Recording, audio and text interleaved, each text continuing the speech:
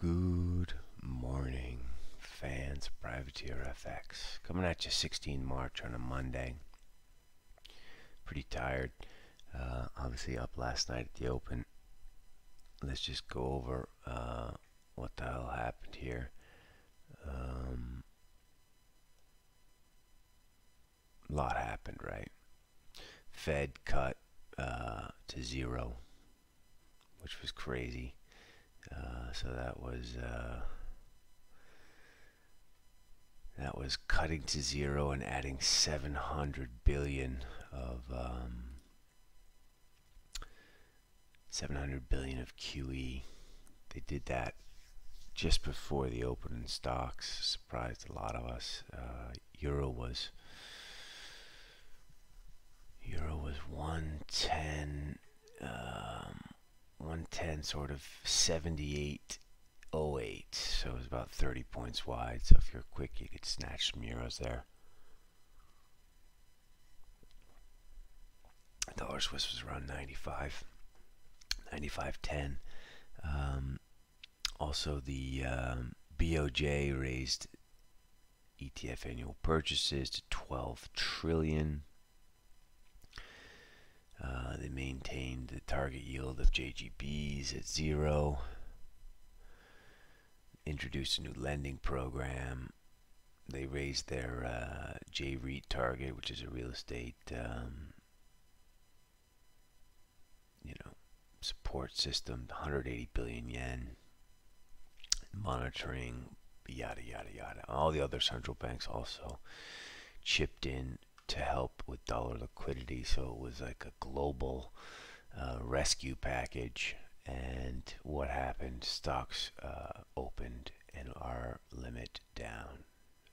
My eyes don't deceive me. I guess there's 8,000 contracts on the offer on the June 25.55.50. If you're still trading in the March, it's 25.67. There's a good 6,000 contracts there. So there's 14,000 contracts waiting to smash this. So looks like we're probably heading lower. So what do you do with all of this? You want to be core short dollars, we think. It's been a bit stubborn, especially with the BOJ action. So let's look at dollar yen. All the way up to 107.58, back down to 106.22 now. I guess we've just hit the skids a little bit here. Last 10 minutes down 30 ticks. The low's been 105.73, which kind of, if you remember, on Friday, buying up through 106, we went to 106.25, and the low was 75. So this is actually an interesting little technical point here, this 105.75. You can add to your shorts through 105.75. Dollar Swiss, same, but less fall. I don't know, somehow we ended up going up to 95.26. Seems a bit silly. Now we're heading back down again, 94.74. We're short dollar Swiss. Gold, we had a $60 gap. I think we paid 66s at the open. And then we traded around. We've just been trading this thing. Look at that. My God, 23 the low. Slut. We've been trading around this. We have a pretty decent average. It's not doing what we needed it to do, but we still maintain long gold for now. We think certainly the big European shops who were just spectators last night and waiting for better liquidity are going to come in and buy gold today at the European Open. Excuse me while I drink my coffee. Kind of old and tired. That's what happens when you're 50. What else is there? Euro, same type deal. We went up to 111.90. Looks like we were back down to 110.85, which again doesn't really make a lot of sense, except for the fact there's just no liquidity. So any of the early guys who left tight stops, they got done. even though it was the right position.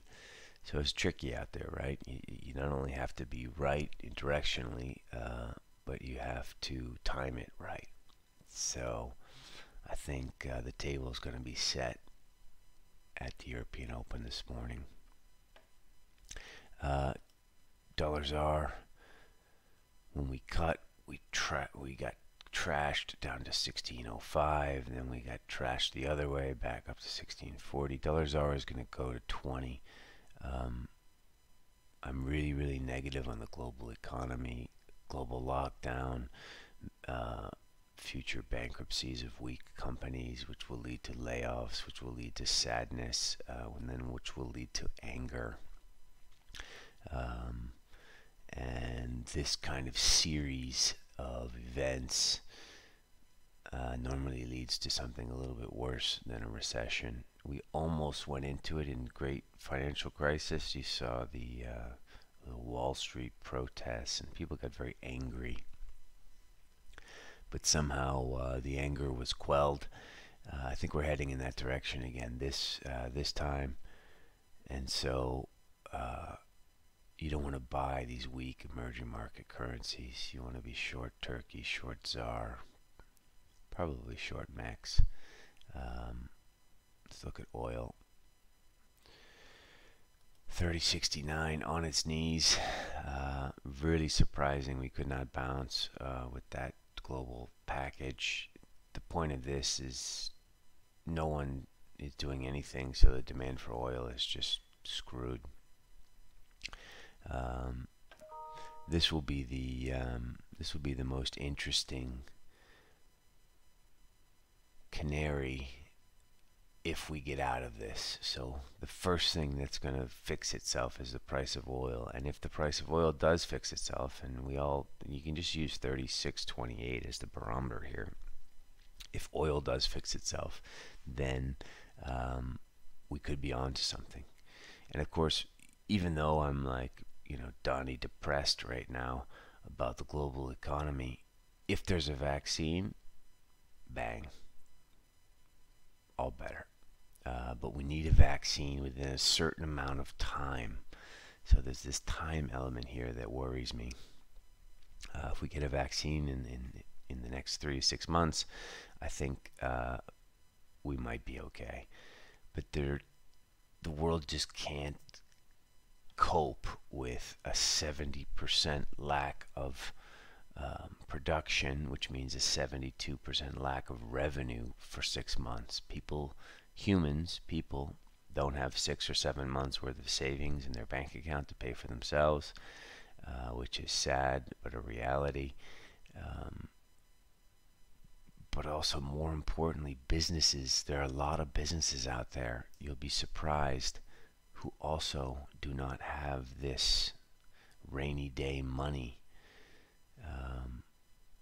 And even more like sick is, what have they been doing? They've been spending their money on buybacks and stuff. I mean, it's the story. You can't make it up. It's awful. So if you're religious, go ahead, pray for a vaccine. And if you're not religious, also hope for a vaccine, because the alternative is not that pretty. Anyway, I've said enough. This isn't a philosophy channel. This is just economics and trading.